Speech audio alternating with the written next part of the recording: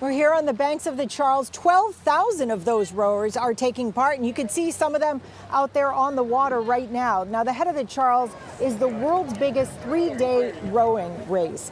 Rowers come in from all over the world to take part. It's known for being a tough course because of all the twists and turns and bridges. Rowers say it's the kind of race they want to cross off their bucket list.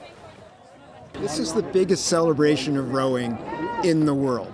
And even for people who don't expect to win, it is a huge personal experience and opportunity to do something you love.